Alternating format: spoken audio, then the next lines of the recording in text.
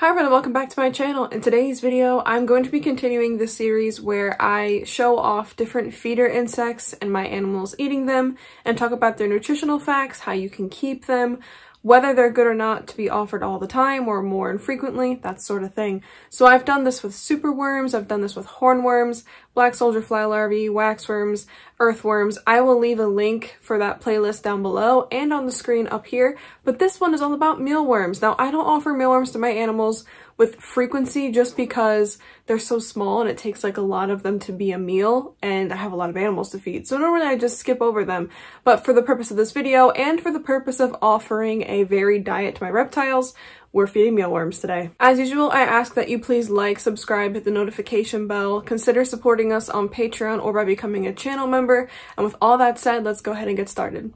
So a mealworm is the larval form of the darkling beetle. They are small and light brown or tan in color, and they are pale when freshly molted. They are not to be confused with superworms or giant mealworms. Now let's talk about the life cycle of the darkling beetle, or the mealworm into the darkling beetle.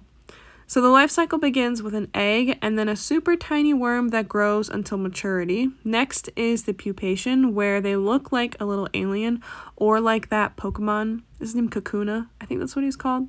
But they look hilarious. And then they become a small beetle after that stage. You can keep them at this point for breeding. They're very easy to breed. And I think I have a separate video talking about that I will include down below and on the screen here. But you can offer the pupa stage or the worm or the beetle to your pets at any point of the life cycle. When you buy mealworms from the store, they come in a burrowing medium. Usually it'll be like super small bran flakes or like little brown flakes. And they'll be in a small container as well. Mealworms can be kept in this container at room temperature, but you can also keep them cooler at about 50 degrees to lengthen their lifespan and slow maturation. This essentially just means that they will stop moving. It also means that they won't eat. So if you want to properly gut load them, in my opinion, you have to keep them warmer rather than cooler. Gut loading is the process by which you feed nutritious foods to the mealworms 24 hours before you offer them to your reptiles. These nutritious foods can include the stems of leafy greens, they can include squash, bell pepper, carrot, broccoli, anything that's going to be nutritious and offer a lot of vitamins and a lot of calcium, anything that they can enjoy eating that'll pass on the good nutrients to your reptile. One thing I will say is that some people will feed a lot of like meat-based things or protein-based things to their feeder insects.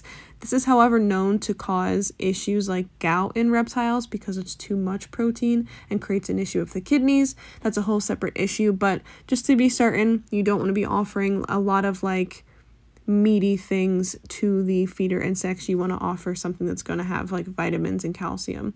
So I offer a lot of vegetables. Sometimes I offer fruits like banana peel, or I offer an orange slice. But for mealworms, I usually just stick to vegetables because they take a lot longer to devour food than like my roaches, for example. So if I put like a fruit in the roach container, it's gone pretty quick. It doesn't have time to sit and like dry out or get nasty. Gut loading is something that you absolutely should and must do for your reptiles. So if you've been purchasing your mealworms at the store and then just feed them immediately to your gecko, they're not getting like the best type of nutrients that they possibly could. So make sure that you are gut loading them. A good thing to do when you're gut loading them is to put them in a container that they can't escape from, like a plastic bin, and leave the top off. That way the food can aerate. It doesn't sit and get all moldy in the substrate. And also don't overfeed them, because this isn't really bad for the mealworms. It's really just bad because it'll create like a nasty environment because the food will mold and get gross. Okay, now let's talk about their nutrition breakdown. So they are 65% moisture, 19% protein, 9 to 13% fat. The reason I say 9 to 13% is because whenever you look up the sources for nutrition facts online, everything's going to vary a bit. Just keep that in mind.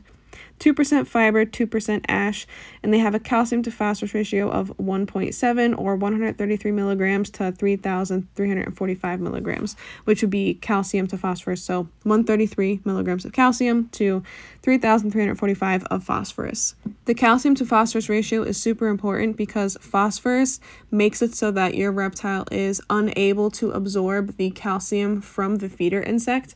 So if there is too much phosphorus and not enough calcium, calcium, your reptile won't be getting the calcium that it needs from the feeder insect, which is why we dust our feeder insects with calcium. So because they have a negative calcium to phosphorus ratio, you always want to be dusting them with a quality calcium supplement.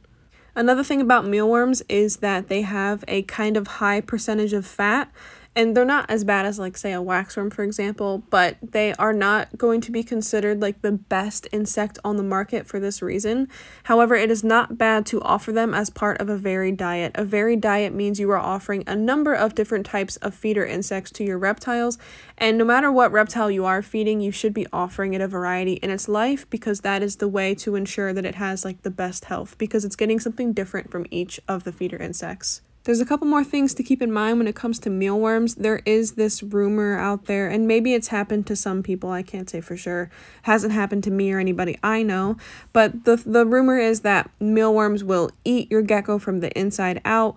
This is never, in my opinion, I've never seen it happen, but if you're concerned about this, you can crush the head of the insect before offering it to your pet. Now, in addition to that, their exoskeleton is hard. They are fibrous, but digestion is not going to be an issue if your husbandry is correct. So if you're making sure that you are providing a varied diet and not just feeding mealworms, if you're making sure that the animal has proper supplementation, if you're making sure it has proper heat, proper hydration, making sure it has water. Digesting insects, especially those with a fibrous exoskeleton like a mealworm, is not going to be a problem. And last but not least, let's talk about where you can get mealworms from. So mealworms are available from a number of, pet supply retailers. You can get them from Petco, PetSmart, Pet Supplies Plus. You can also buy them online and have them shipped to your house. You can buy them at expos. I personally get mine from Josh's Frogs. I get a lot of my feeders there, and I will leave a link for Josh's Frogs down below. And also, if you'd like to get 15% off your first purchase of anything from Josh's Frogs, it is a one-time use, but my code is Jessica15. Just figured I'd put that out there and save you some money. But I do like getting my feeders from Josh's Frogs. I get my mealworms from there, and then also I breed my own mealworms. So I used to breed mine a long time ago, and then I just got out of it and fed them off until the point that there were none. But I'm getting back into breeding them because they're a good feeder to have around, and even if I don't always enjoy feeding them to the Leos because they take forever, they're definitely a good source to have around. So I'm getting back into it. But yeah, they're super easy to breed. So if you're looking to breed a feeder insect, I really recommend mealworms. And again, I'm pretty sure I have a video about that I will include down below. And as we wrap up this video, I'm going to be showing my tiger salamander Neville eating some mealworms. And I'm also going to be showing my chubby frog Cho-Cho eating some mealworms. Mealworms are going to be less often used for amphibians in my personal experience than they are with reptiles. This is just because reptiles really chew their food, so I think that they probably have an easier time digesting mealworms, whereas amphibians don't chew their food, they kind of swallow their food whole. So if you are offering them to your amphibians, I recommend using them more as a treat than as part of a staple diet. So that's just a little bit of advice from me to you. And this is by no means necessary, but as you can see here, I'm about to crush the head of the mealworm. It's super quick and easy, but I did it just because the mealworm was curling back around, and because amphibians have such sensitive skin, I didn't want it to become an issue of the mealworm biting Neville before she actually got to get it in her mouth. And as a reminder, if you are curious about any other type of feeder insect nutrition and how to keep them and how to gut load them, etc., I will leave a playlist on the screen. Well, actually, it was on the screen at the beginning of the video, so I can't leave it here because YouTube doesn't allow that. But I will leave it down below in the links, so make sure you check that out. Thank you so much for watching. I hope that you enjoyed seeing my animals eating mealworms and learning about their nutrition facts and how to keep them, that sort of thing. I hope that you found it informational and insightful. If you did, let me know down below by leaving a comment or a like. Also, please subscribe, hit the notification bell, all the good stuff. And with that, I will see you guys in the next one. Bye!